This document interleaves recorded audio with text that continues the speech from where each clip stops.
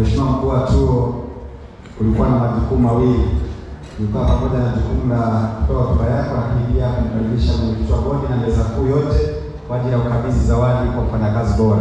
Kwa hiyo meza kuu, naomba wakaribishe mwenyekiti wa bodi na meza kuu inyanyue kwa ajili ya ukabidhi zawadi kwa mfanyakazi bora. Na walioandaliwa mwenye zawadi ya mfanyakazi bora na yeye basi nadhani aisogeze karibu. Asante sana, karibu mkuu wa chuo.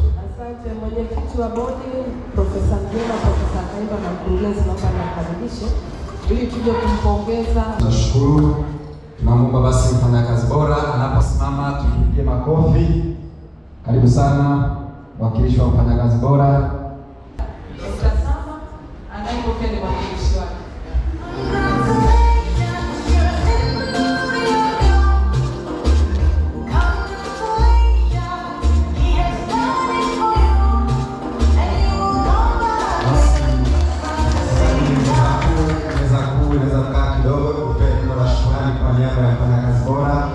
Kukubali majukumu na bali na wajibu, naomba wapeza neno la shukrani.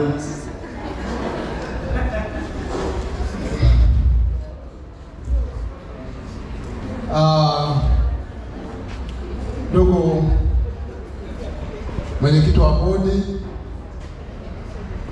kaimu mkuu wa chuo Profesa Tandi, mkuu wa chuo mstaafu Profesa Mjema, Profesa Kahindi, campus director, tunashukuru sana. Ndugu wafanyakazi wenzangu, kwa niaba ya Dr. Sama anakamilisha mambo yake ya chuo kwa ajili ya kuweka vizuri. Kwa niaba yake natoa shukrani sana kwa wafanyakazi wenzangu kuweza kumwamini, kuweza kumchagua kwa mfanyakazi bora. Naamini wengi ni wafanyakazi bora, lakini kwa kuwa ni lazima patikane mmoja, basi ni shukrani sana kwenu. Nashukuru sana. Asante sana, naomba tumpigie makofi sana mfanyakazi wetu bora anayemwakilisha Dr. Sama Hamisi. Asante sana Dr. Mahagi kwa niaba. Namba kifupi, sisi wote ni wafanyakazi bora. Alihitajika mmoja tu, tujipigie makofi kwa mara nyingine. Mheshimiwa mwenyekiti wa bodi, wakati ukiendelea kuandaa hotuba yako ama kuweka vizuri, tunaomba pia tuwakaribishe kwaya wapige wimbo huo, watuchangamshe kidogo. Baada ya kwaya, basi mkuu wa chuo atamkaribisha mwenyekiti wa bodi ili kutoa hotuba yake. Karibu sana kwaya.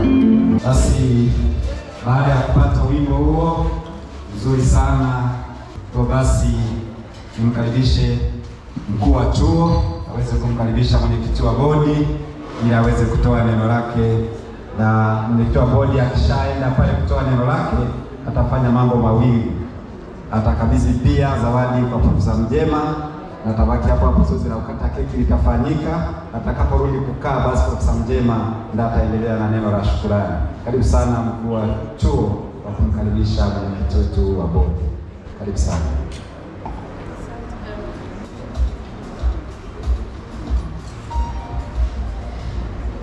Mwenyekiti wa bodi Profesa Anderson, naomba uje uzungumze na watumishi CBE Dodoma. Karibu sana. Mshikamano daima. Ninafurahi kusimama hapa siku ambayo sikuwa nimepanga kusimama. Kwa hiyo nichukue hii fursa. Jambo la kwanza, niwashukuru sana kwa kunialika, kunipa outing.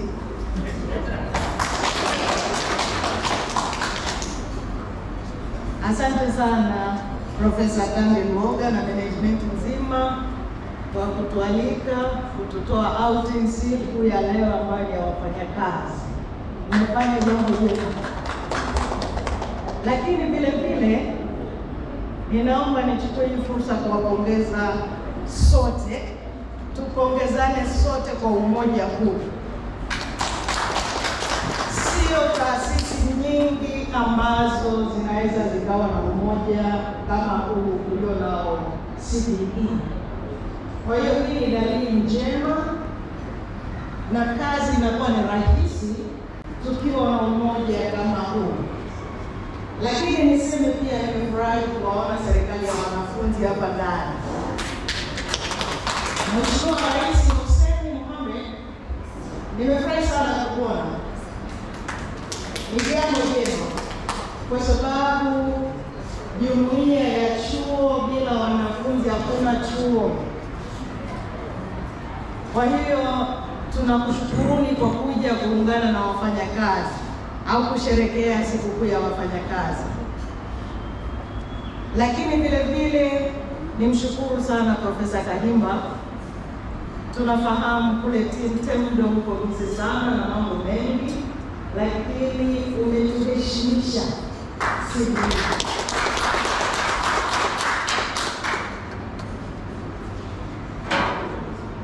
Nimesema leo sijaja kutoa speech. Kwa kweli nimekuja kula, kunywa na kufurahi. Kwa hivyo nachukua hizi dakika chache moja kuendelea kumpongeza Profesa Mjema kwa kazi kubwa na nzuri ambayo amefanya kujenga taifa kupitia chuo chetu cha CBE.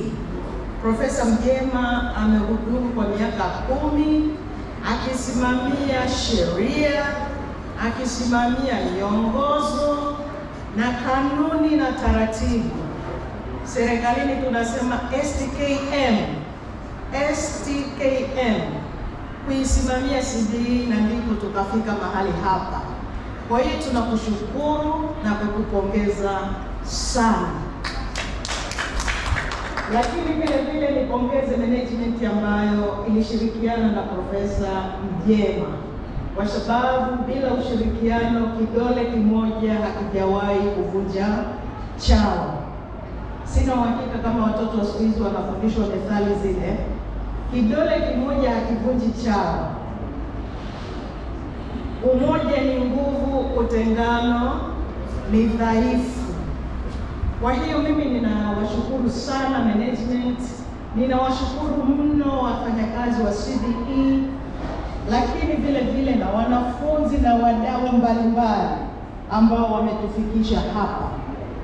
Maendeleo tunayoyaona ni kwa sababu kila mtu anapenda kuiona CBE inaendelea kuwa nzuri. Profesa Mjema alikuwa ni dereva ambaye ameongoza usukani, lakini kuna utingo ndani, kuna wapiga debe wengine, kuna kila aina ya mfanyakazi ambaye alikuwa anafanya tufike tulipofika. Kwa hiyo sote kwa umoja wetu naomba tusimame, tupige makofi kama ishara ya kujipongeza.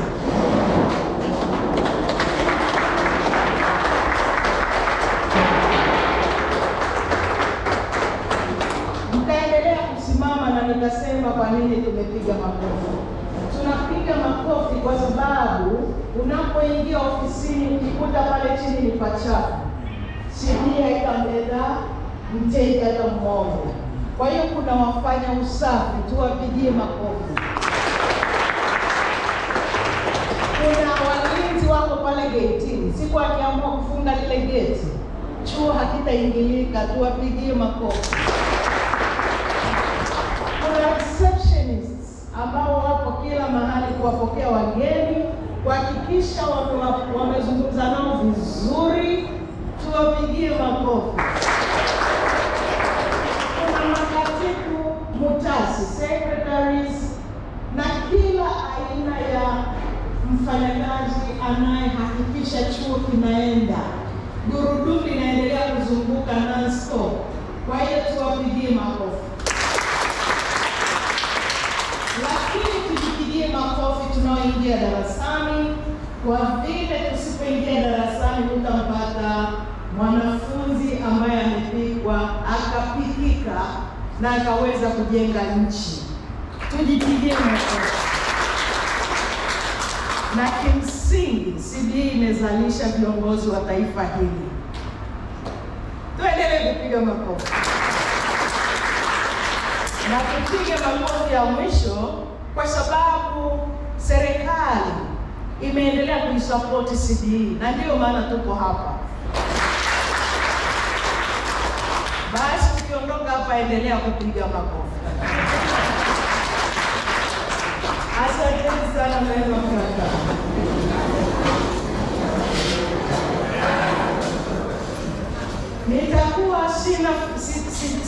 Nitakuwa sina adabu kwa viongozi wa vikundi mbalimbali waliozungumza mahali hapa leo. Mzee wetu Mzee Costa, nimekusikia. Kila ulichokizungumza neno moja baada ya lingine tumelisikia. Bahati nzuri mengi yanaendelea kufanywa kazi. Lakini vile vile mwenyekiti wa wanataaluma tumekusikia. Na tumeanza michakato ya kuyafanyia kazi ukiwa tumekaa pale mezani. Lakini mwenyekiti wa THTU tumekusikia, na kama ulivyosikia makamu mkuu wa chuo ameanza kuyafanyia kazi. Hakuna jambo lisilozungumzika hapa chini ya jua. Kwa hiyo kila jambo linaletwa mezani, linajadiliwa, tunajenga nchi namna hiyo. Kwa hiyo unapoiona nchi imejengwa, ikajengeka, ni kwa sababu kuna wenye mawazo na kuna wanaoenda kutekeleza mawazo. Kwa hiyo endeleeni kuyaleta mawazo kama mnavyofanya. Ndivyo CBE itakavyoweza kusimama, ndivyo taifa litakavyoweza kusimama, na ndivyo Tanzania itaendelea kupata jina. Kwa hiyo mimi niwatie moyo kabisa kwamba kila unalodhani linaweza likaboresha huduma kwa wateja, lakini kuijenga CBE, usisite kuendelea kuleta mawazo. Ila niwatie moyo, kuleta mawazo ni vizuri pia yakija kwa namna ambayo inaeleweka kirahisi. Mawazo yakija yamekaa kiaina yamefichika, nayo pia yanatupaga shida kufanya maamuzi. Kwa hiyo ili tuweze kufanya maamuzi sahihi, huwa tunakuombeni sana mlete mawazo, lakini kwa utaratibu unaofahamika. Juzi siku tuliokuwa na kikao cha bodi, tulizungumza maneno mengi sana pale Dar es Salaam. Lakini kwa sababu nimeshakula na kunywa na hakuna free lunch, nirudie baadhi ya maneno. Moja, tulimsifu sana Profesa Mjema kwa kuwa miaka 10 ya utendaji wake, kwa kweli tunaona kuna sehemu kama kiongozi unaweza ukapewa kazi ya kumsifu kiongozi aliyemaliza muda, mkaanza kujikanyaga, maana hujui useme nini. Unatafuta niseme nini, niseme alifanya nini, hujui. Kwa hiyo mnakaa chini mnamwambia mtu katunge, lakini ya Mjema yanaonekana kwa macho, si ndio? Kwa hiyo imekuwa ni kazi rahisi sana kusema kafanya kile. Hata sisi ambao tumekaa hapa CBE kwa muda mfupi, mimi CBE nimeanza kuingia kwenye bajeti yenu nadhani 2016. Alafu ndipo nikaingia bodi nadhani 2018. Kwa hiyo CBE hata huu kuta tu hapa nimeuona ukijengwa juzi tu hapa. Hata hizi rangi zilizopigwa huku nimeziona zikipigwa. Kwa maneno mengine ninaweza nikasema alichokifanya Profesa Mjema na timu yake, of course na ninyi wote, kinaonekana kwa macho. Sio vitu vya kutunga, sio riwaya.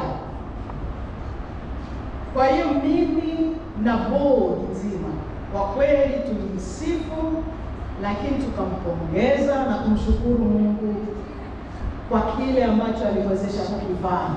Maana tunaamini sio kwa uwezo wake, bali nguvu za Mungu zilisaidia, lakini na ushirikiano wenu kama wafanyakazi na wanafunzi. Kati ya eneo gumu sana ni sehemu unaongoza wanafunzi alafu wamekataa kuongozeka.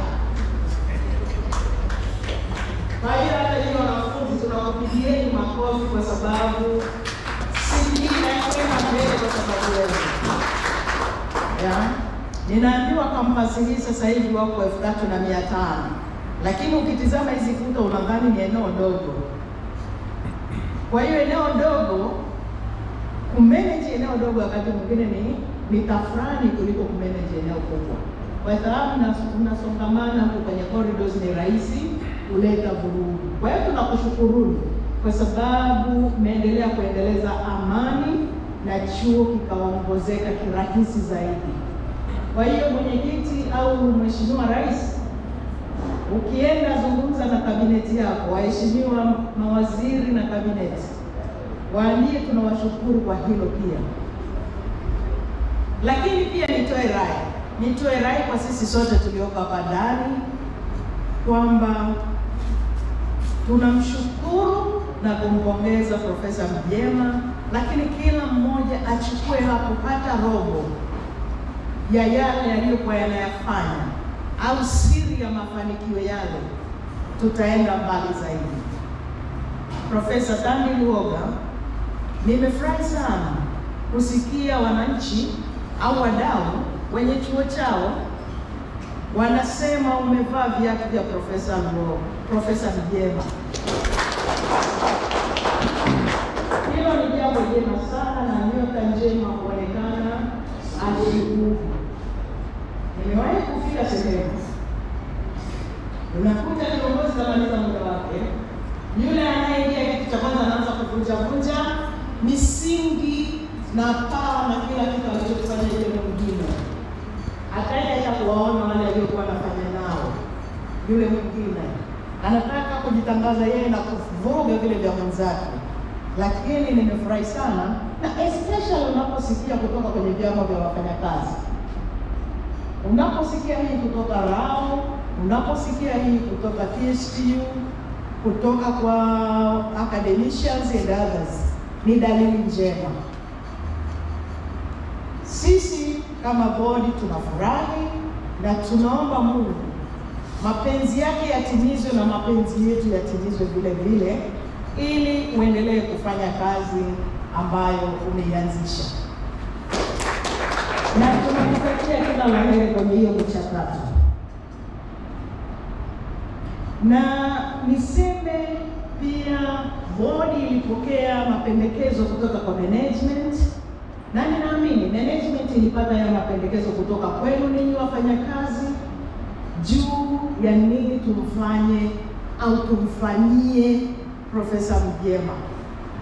Kuna kumpigia mtu makofi na kuna kumpiga mtu makofi. Kwa hiyo sisi tulichagua kumpigia makofi. Sawa? Kwa hiyo pale Dar es Salaam tulisema management iliwasilisha na bodi ikaridhia mapendekezo ambayo yalitoka kwenu, na tulishawasilisha kwa Profesa Mjema. Lakini kwa vile zile zawadi ni mali ilitoka kwenye mali za CBE na transparency ni muhimu, ni vizuri nikaisema. Lakini sisemi tu kwa sababu transparency ya serikali, lakini kujengea hamu ya kufanya vizuri popote pale utakapowekwa kama kiongozi, hata kama hautateuliwa pale ulipokaa wewe mezani kwako, kila unachokifanya watu wakione.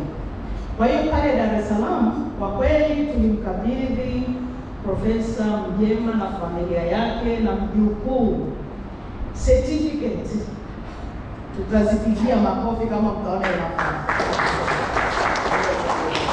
Tulimkabidhi certificate ambayo ilionyesha mafanikio ya muda wake aliyokaa, lakini tulimkabidhi kitufe kile ambacho ni kizuri cha kuweka mezani. Pale Dar es Salaam pana jengo moja ambapo kubwa lilifunguliwa mwaka jana na Mheshimiwa Waziri Mkuu ambaye alituma waziri wake kuja kulifungua kwa niaba. Jengo jipya tunaita ni library mpya, nadhani tunaifahamu. Ndio jengo kubwa kuliko yote pale kwa sasa. Ile itaitwa Profesa Emmanuel Mjema Building.